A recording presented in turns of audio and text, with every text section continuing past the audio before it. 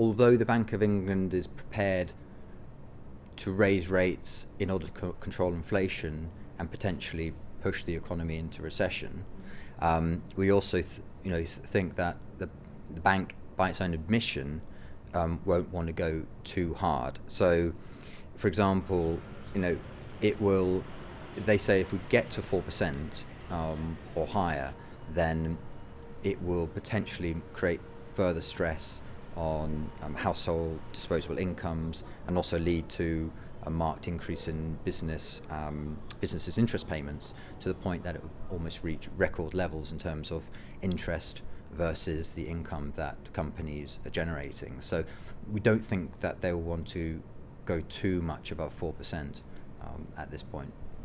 The last time we spoke, you predicted that inflation could drop to about 3% next year. Obviously, a lot has happened since we last spoke. So what are those forecasts like now?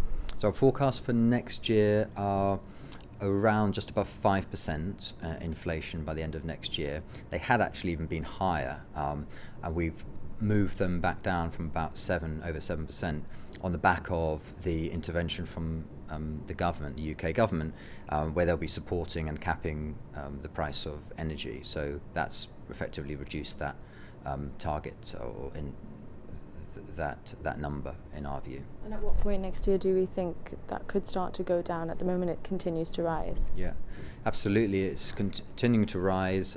We got to about 9.9% in the UK inflation number.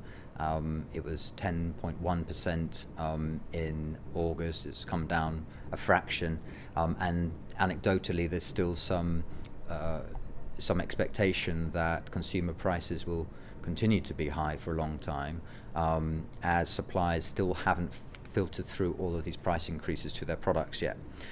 So we do think that inflation will really start to come down next year. I mean, coming down from 10%, 9% down to 5% is still is a significant move down.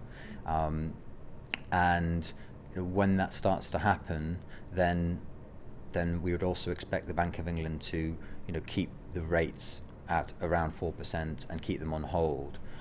It may mean that the inflation number remains a little bit stubborn around the 3 to 4% level towards the end of next year or beyond. But it's probably a price that's worth paying, at least, in order that the economy doesn't get pushed too hard into recession.